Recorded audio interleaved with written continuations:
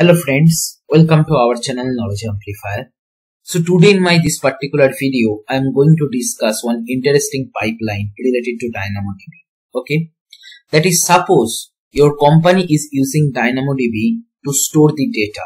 Okay, that can be IoT data or something else. Just an example, here you can explore this particular document and check this YouTube video. I'll be sharing this link in the description box, where Duolingo, which is an online startup related to edtech field, okay, they basically teach different languages, okay, like nearly 80 languages they teach across the world in international level, okay, right? And they use basically DynamoDB to store 31 billion items in support of online learning site, okay, right? So you just think that at what level different companies are using DynamoDB, right?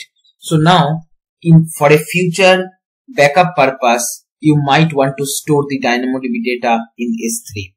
Not only for backup purpose, but if you store the DynamoDB data in S3, then you can connect S3 with different big data computing tools and explore the data in much detailed way, maybe using PySpark or Hive or Athena, whatever, okay, right? So how to take the backup of DynamoDB data in S3, that's what I am going to discuss, right? And for that, this is the pipeline. So what we will do, first we will create a glue crawler, okay. It will crawl the DynamoDB table and it will try to invert the schema, okay, right? And once it invert the schema, it will create a table in the glue catalog, right? Now that is DynamoDB table, okay, actually. Then what we will do, we will run a glue job, okay, which will read the data from this glue catalog table, which is generated from DynamoDB. And then it will write the data as Spark in S3 bucket, okay. And then on that S3 bucket, suppose some big data engineer want to execute certain queries, what you can do, you can crawl that S3 data using glue crawler, and after crawling from the Parquet data, whatever this crawler will be inferring the schema and the metadata information, it will be writing in glue catalog. That table you can use in Athena for querying purpose, okay. So this is the general pipeline.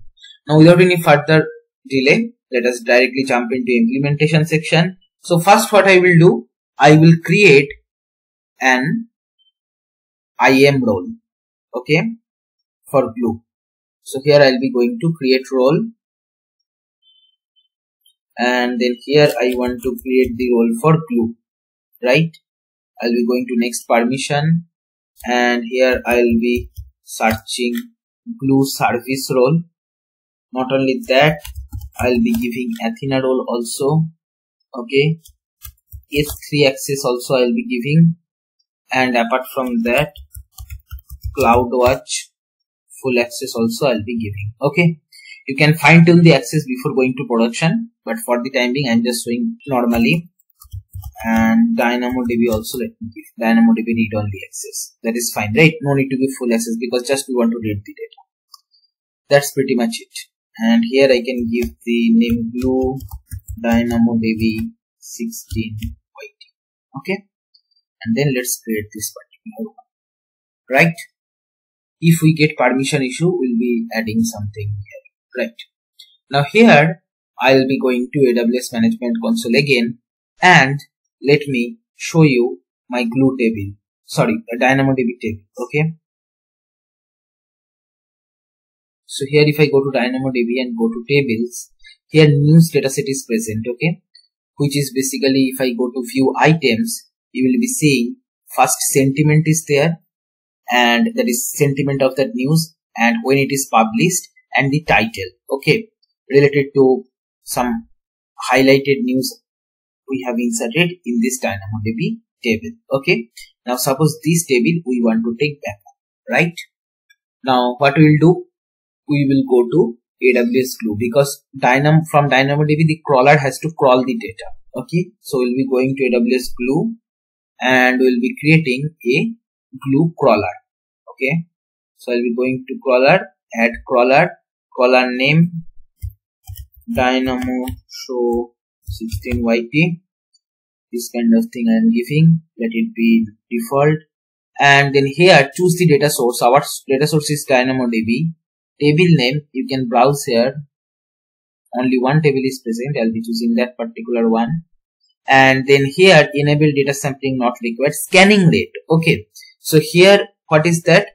Scanning rate is basically how this particular crawler will scan or read the data in DynamoDB table. Okay. Now here you need to keep a very important note. So here, when we create DynamoDB table, we basically specify what is the read capacity unit. That is, what should be the speed of reading this particular table, right? Now the complete read capacity you cannot assign to glue crawler. Okay, if you basically assign complete read capacity of this DynamoDB table to glue crawler, what will happen that when crawler will scan the table and read the data, then no other system can read the data from here, right? That will be a problem. Okay, so to avoid that, here you can specify the scanning rate. That is, it is suggested that you keep 0.5 like that. Okay, that is half of the read capacity unit, whatever is available for your DynamoDB table. See here, it is clearly written. If not specified, default is 0.5% for proficient tables. Okay, and our table is proficient table, so we will be using this particular default only. I am not going to change anything. Okay, right? So keep a note on that. And then here add another data source. No. And I'll go to next, and I'll be creating and choosing an existing role, that is this particular one. And then here I'll go to next, run on demand, fine. And then here add database. Okay, and here I can give DynamoDB 16 backup YT, this kind of name, where basically our table will be created after crawling the data in the glue data catalog. And then here I'll be going to next, and then here I'll be going to finish. Okay, so here my crawler is created. Okay, so here what I will do, as per the diagram, we need to first crawl the data and create the table in this particular glue data catalog. Okay, so here I will be running the crawler. Okay, so here it will be taking some time. Just refresh this page with certain time interval. Okay, it will be automatic only. And then once crawling is finished, what will happen that in the glue data catalog, under that particular database what we created, one table will be coming. Okay, and then we will be reading that particular table in a glue job, and we'll write the data in S3 bucket as Spark. Okay, so let me create the S3 bucket for that. Okay, right? So here I'll be going to S3, and here I'll be going to create bucket. Okay, so here bucket data backup Dynamo. So why I am storing as Spark data? Because Spark is stored the data as compressed format, and it is columnar data storage, so query execution will be faster. That's why. Okay, so here I'll be creating the bucket. Okay, simple. Not only this, I'll be creating another bucket. Okay, so when I'll be querying the backup data from Athena, Athena will be storing the result of the query execution each time in S3 location, right? So for that, Athena is 3 result capture. This also I am creating. Okay, so 2 buckets are created. Okay, let's see what is the status. So now currently status is stopping. So when it will be ready, then we can use the table present in the glue data catalog. Okay, so here our 2 buckets are created, right? Cool. So what is the next step? So once the table will be created from DynamoDB, we need to create a glue job. Okay, that glue job will be our next step. So we'll be doing that. So here see, crawler is ready. Now if you go to database, here this is the one what we created, and then if you click on tables, here see news dataset table is created, which is basically classification is DynamoDB. That is, it is indicating that in the back end it is pointing to DynamoDB. Okay. Now here in the ETL section, we'll be going to jobs, and then here we'll be adding the job. Here I'll be giving the name DynamoDB demo YT. Okay, IAM role, whatever role we created, and then Spark Python only let us skip. I'll go to next. Okay, and give it some time. So this is our source system news dataset, which is present in glue catalog. I'll be going to next, change schema, let it be next, and then here where you want to write the data, that is target. Okay, so here to write the data, here you can choose this particular one, create table in your data target. So I want to write the data in S3 and in Parquet format, and connection time no need to specify, just target path is basically Parquet data backup Dynamo, where what S3 location I created, and I'll be giving a slash. Okay, and here I'll be going to next, and see here one-to-one mapping. Now this particular glue crawler has understood and inferred this schema. See, first column is sentiment, whether that news is negative, positive or neutral. Then publish time, when the news is published, and what is the title of that news. Now save the job and edit this script. Okay, so here my ETL pipeline is created. I'll be closing this particular one, and then here basically this particular one just now what we created, right? So what I will do, I will run this job, run job. Okay, so what will happen basically, so if you go to this diagram, now we created the glue job. Now the glue job will write the data in S3 as Parquet. Okay, so if you go here, currently no object is there. Once this particular job execution will complete, then you will be seeing the data and in Parquet format in the S3 location. So just wait for some time. So see, it is succeeded. Okay, now if I refresh this particular location, see, we got data, right? In snappy compressed Parquet data we got. Now what is the next step? Once we got the data in S3 in Parquet format, we will be running a glue crawler to infer the schema from that Parquet and create a table in glue data catalog. Okay, which we'll be using for querying from Athena. So backup is taken in S3. Just I am showing you the next part. Okay, so this is the pipeline basically to take backup in S3. Once that is done, simply I'll be going to glue crawler, and here I'll be adding another crawler. Okay, Parquet scan Dynamo. I'll go to next, and then here I'll go to next S3 location, and then here which Parquet location it has to scan I will be specifying. So basically our Parquet data is stored here. I'll be choosing this particular one. I'll be giving a slash to ensure that that particular location will be scanned, and then I'll go to next, and I'll be choosing the existing IAM role what we created. I'll go to next, run on demand, next. No need to add database, whatever database we created earlier, there only we want to add the table, and then here I will finish this particular one. Okay, so Parquet scan Dynamo is ready. Now here I will run the crawler.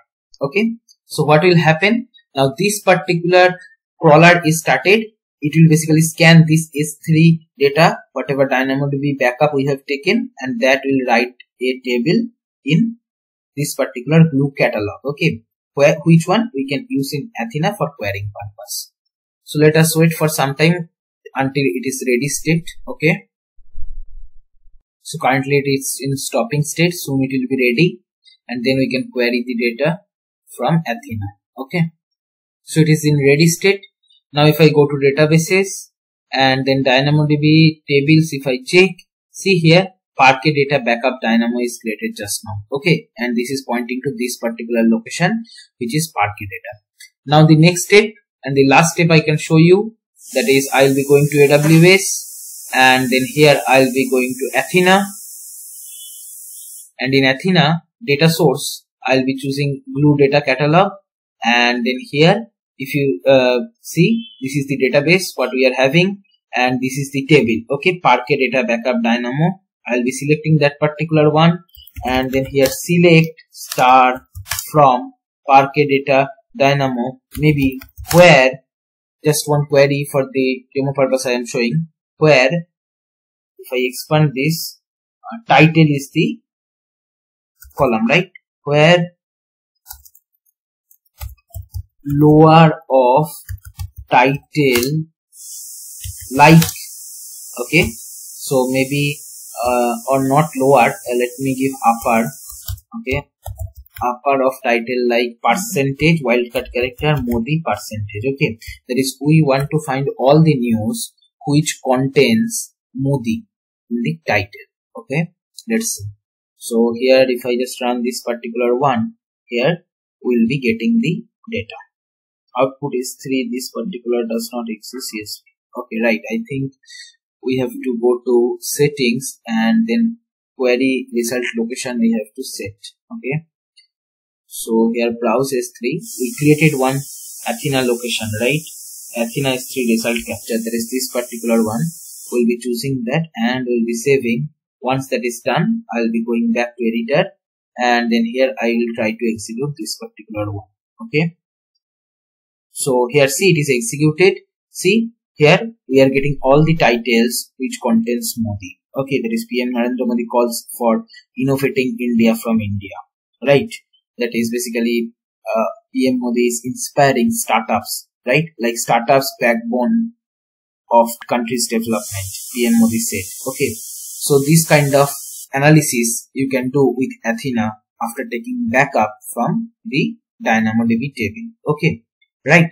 So if you see our S3 locations, which one basically we created to capture the Athena result. If I go to S3 and then here Athena S3 result capture, if I go here unsaved and it basically stored year, then month, then date, and under that CSV data is stored with metadata. Okay. So that is the setting of Athena. Whatever query will run, the result set it will be storing in this particular S3 location, and then maybe data analyst team or data science team can take this data, perform some machine learning and do all these kind of advanced stuffs. Okay. So I hope you understood how to take backup of DynamoDB in data lake and then query using Athena, right? So on this particular topic, some detailed documentation link I'll be providing in the description box or in the comment section. You can explore that and play with it. Okay. So this is all for this video. If you find this video helpful, then please like, share and comment. Subscribe our channel if you have not subscribed till now. And don't forget to press the bell icon to get the notification of our latest videos. Thank you.